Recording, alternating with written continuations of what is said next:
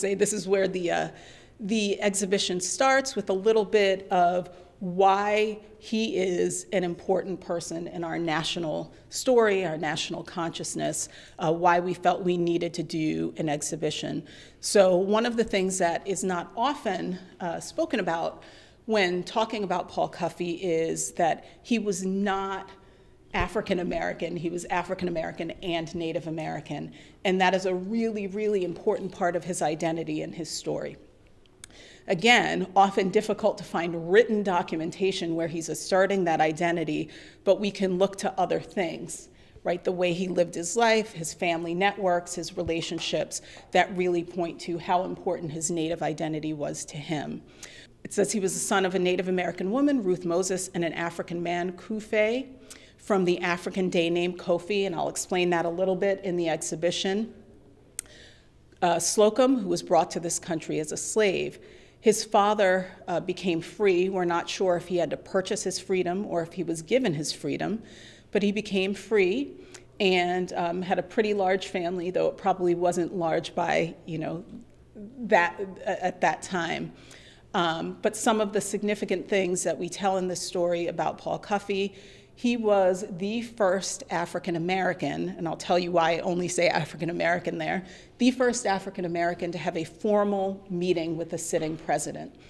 And so, my cousin came to the exhibit opening and heard my whole thing about how important Cuffe's Native identity is, and then he said, well, why do you only say African American there?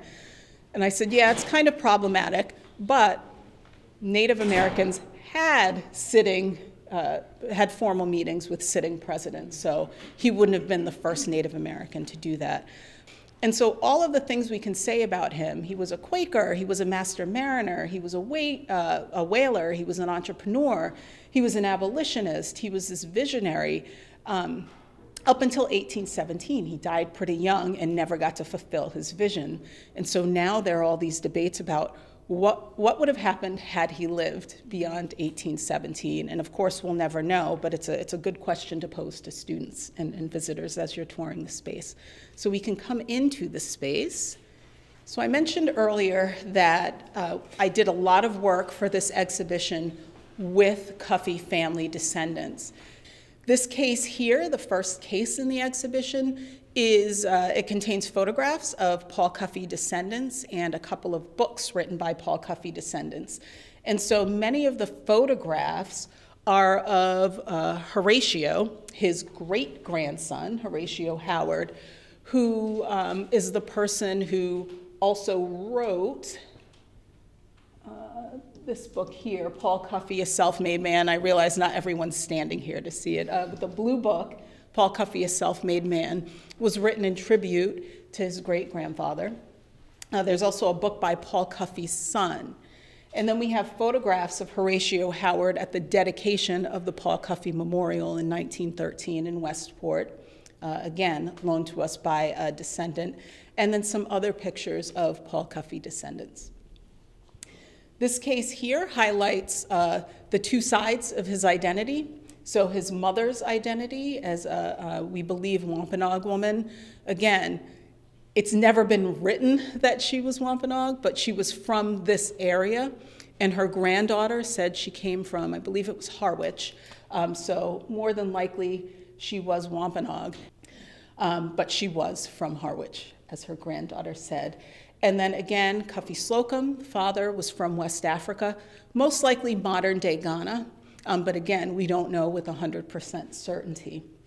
And so the objects in this case point to those two sides of his identity.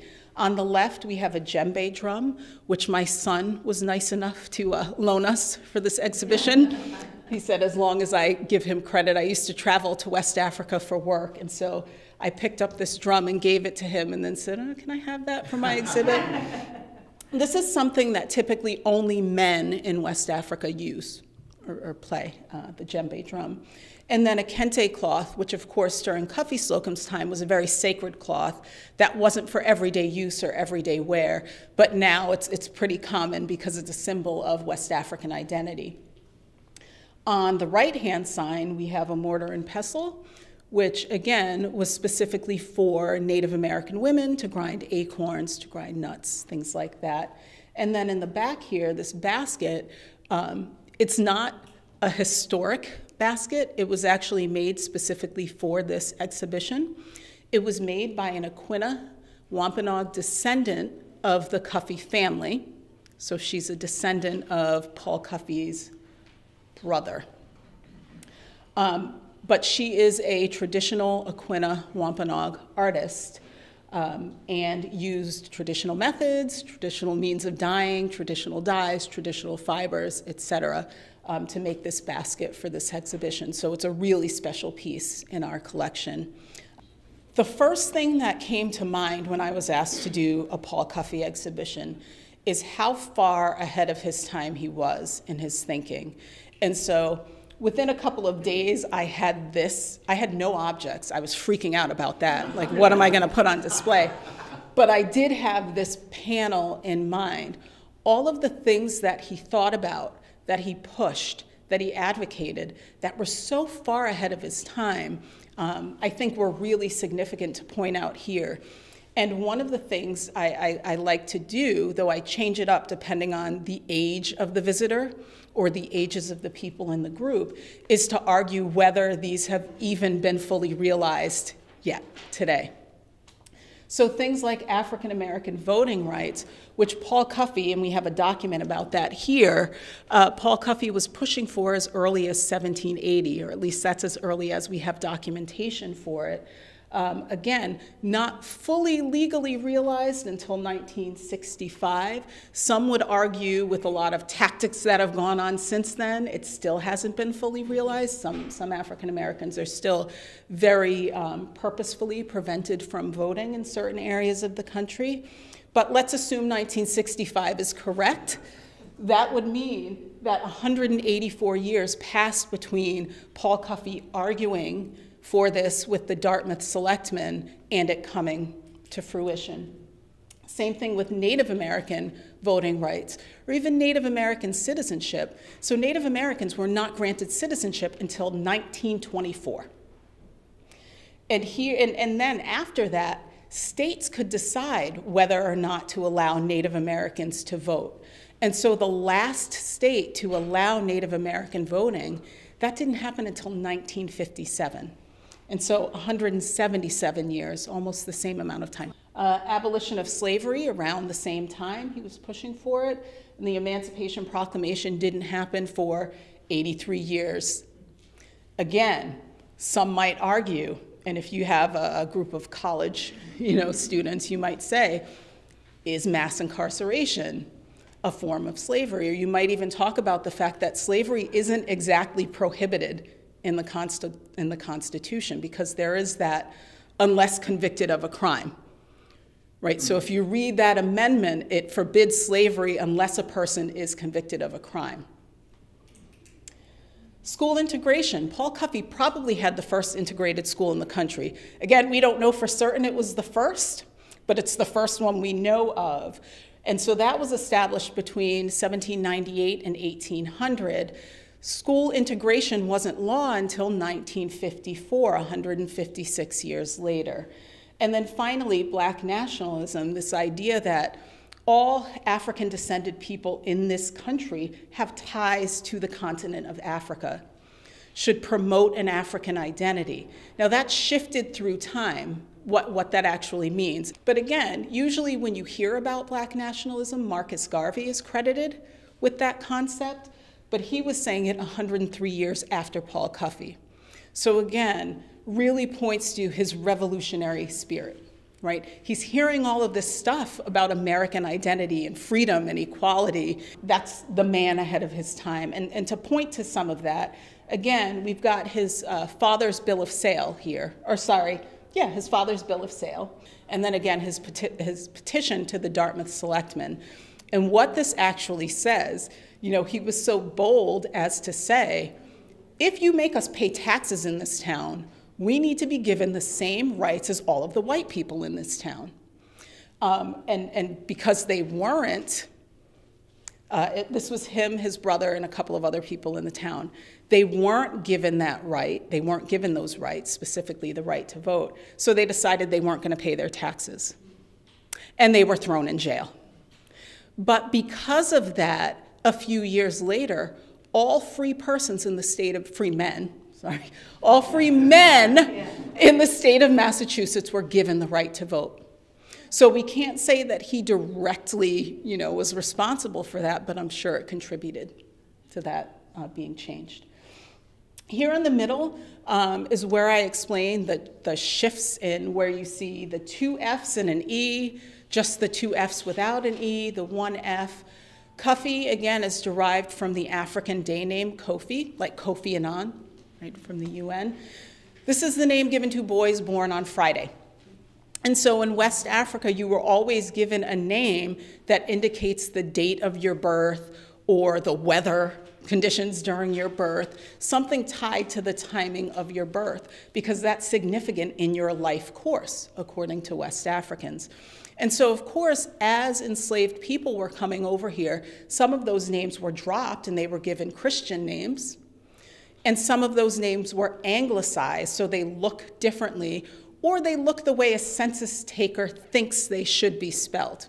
And so that's why you have all of the variations of Cuffe. But we know that his father, when he signed his will, signed it C-U-F-E. So that's how he spelled his name. But Paul Cuffe didn't. He spelled it with the 2 F's and an E most of the time. You can't talk about Cuffe or his abolitionism without talking about the fact that he was a Quaker. He states in a document, and I don't remember which one, that he's not sure if his parents were formally Quakers, but that he knew they subscribed to the belief system. They may not have been, because although Quakers believed in equality and that every person has the inner light of God, and that, at some point they were all advocating, mostly advocating. I'm from Newport. There were plenty of Quakers who were like, I'll give up the faith before I give up my slaves. But most were advocating the abolition of slavery. It was still very uncommon for a Native American or an African American to be formally adopted into the Society of Friends. Paul Cuffe was absolutely an exception in this respect. And it may have had to do with the fact that he had lots and lots of money and paid for half of the construction of the new building in Westport. He was actually asked, he was the first African American that was asked to speak at the annual meeting in 1815. So he was pretty significant among Quakers. And this absolutely guided his ideas about a free colony in Sierra Leone, emancipation, and why slavery was immoral. And so we have to talk about his Quaker faith, but when I'm giving tours through this area, I'm very careful to put it in the context of the time. Yes, Quakers were absolutely pushing for the abolition of slavery, but it was still the late 18th, early 19th century. So it was not what we would consider today equality or integration by any means, right? A little bit about silhouettes. So these were a way, at a time when portraiture was very expensive, these were a way that almost anyone, because they were inexpensive enough, almost anyone could capture themselves or a loved one for posterity. The reason that we say this is the only known image of Paul Cuffe, even though there are lots of paintings and images out there that say they are Paul Cuffe, Quakers generally did not get their portraits taken. They saw it as something that was vain. And also, much like we see with Islamic art, you're not supposed to try to do what God does. You're not supposed to try to replicate the human form. It's seen as sacrilegious. Now, some Quakers, like William Roach, absolutely had their portraits taken, right? Because they were of a certain class status, and they were like, I'm going to get a painting done of myself. We don't think, or we don't know that Paul Cuffe did that. So as far as we know, there are 2 silhouettes of him. The one that we have here, and we actually have a copy of it down in the kitchen, which is called Cuffe Kitchen, but I don't think the sign is out there anymore. And a friend of his from Newport saw the silhouette and said, this looks just like him. This really captures his face and his identity. So we wanted to point to Paul Cuffe's entrepreneurial spirit and the fact that he was a merchant. He was the wealthiest man of color at the time in the country. And so really important to highlight his trade networks. He traded all down the East Coast into the Caribbean, London, West Africa. His primary idea, and we'll talk about it a little more when we talk about abolition, his primary idea, right, very pragmatic, was not, we need to end slavery now. It was, we need to replace trade in humans with trade in goods from West Africa. And that serves two purposes. It'll end slavery, but it'll also elevate West Africa so that it's on par with the United States and Europe economically. And so he sort of lived that in his life. And that, by the way, is why his stuff got confiscated. We'll talk about that a little later. These documents are our own. So we do have some documents where Paul Cuffe is giving his accounts or writing about things he's doing in Sierra Leone. One of the most important things he ever wrote was this epistle here, an epistle on Sierra Leone, where he's talking about developing this new colony for free African Americans, because his idea was, one, African Americans will never be truly equal here.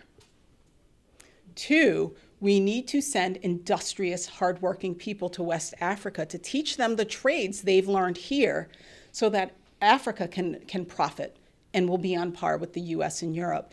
And so he wrote an epistle on that, talking about the conditions in Sierra Leone, and also it was sort of a call to free African Americans to move there and colonize, which was problematic in and of itself. But so that's what this case is all about, sort of abolition and recolonization or repatriation.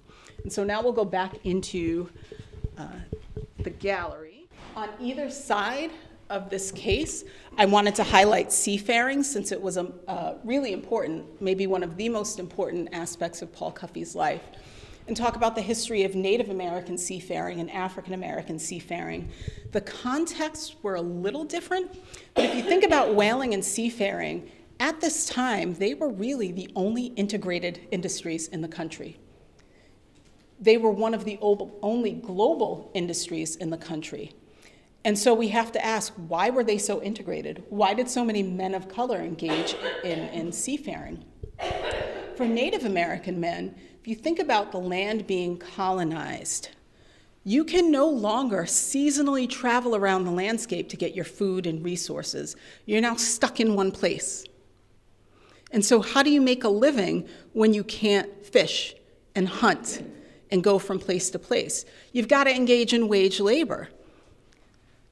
You're not allowed to engage in most wage labor, but you're allowed to go to sea.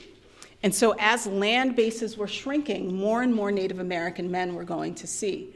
And before we updated the Cultures of Whaling exhibit, which we'll be going to next, we had a case dedicated to sort of mariners of color. And Paul Cuffe was one of them. Levi Cuff was another one. As I was working with Jonathan, who wrote this, he said, that's my great-great-grandfather. And so we realized that even though we had these two images in the same case, we didn't realize that this was a relative of Paul Cuffe. And he was also the last person to use the last name Cuff that we know of in that particular family. But he identified as an Akeia Wampanoag. So one of the things I forgot to highlight as we were looking at that genealogical chart is the Cuffe family is this succession of Native American, African American intermarriage, and it happens throughout the generations. And so to this day, even though all Cuffe descendants know their history in their lineage, in their genealogy, some politically and socially assert a Native American identity. So there are Cuffe descendants who will say, I'm Akeia Wampanoag. That doesn't mean they're rejecting their African identity. It means that was their upbringing in those traditions. And on, the other side, we have Cuffe descendants who fully assert an African-American identity without rejecting the fact that they also have a Native American identity. But African-American seafaring, similar circumstances, right? But again, when you think about the labor opportunities for free African-American men at this time, there weren't very many. Going to sea was dangerous, yes. It took you away from home for a long time, yes, but it was stable. And you were given some measure of respect. And so based on how well you did your work, you were given respect. You were paid mostly equally. Not entirely, but it was your best shot at equal pay, at somewhat equal pay, right? And so African Americans were also going to sea. But here's something I would add to that, and again, this is why I stole this text from my own dissertation. One of the really cool things about being an African American seafarer is, good to see you. You go down the East Coast, you're in a port in Charleston, you're getting news about what's going on with African Americans in Charleston. You go to the Caribbean, you're seeing how your African traditions and spirituality and language is being maintained in the Caribbean. You go down to Brazil, same thing. And so you're really part of this diaspora, you're part of this network, and you're seeing places where other African-descended people live and how they're holding on to traditions, and maybe news about revolts, right? And news about freedom, and news about what's going on in the community. Yeah, and so it was really this opportunity to get in touch with Africans around the world if you were on board ship. Now, of course, the first port I mentioned was Charleston, and that's where this comes in, right? All mariners had to carry seamen's protection papers. They were sort of like a passport back then, but had an additional value to African American men. If we're in port in Charleston, the only way I have to prevent myself from being taken as a slave is this piece of paper. This asserts that I'm a free man, right? Didn't mean I got to roam around Charleston. African-American mariners who were in port in the South had to wait in jail until the ship went back out. But at least they weren't kidnapped and enslaved, right? So that was the additional benefit of this for African-American men.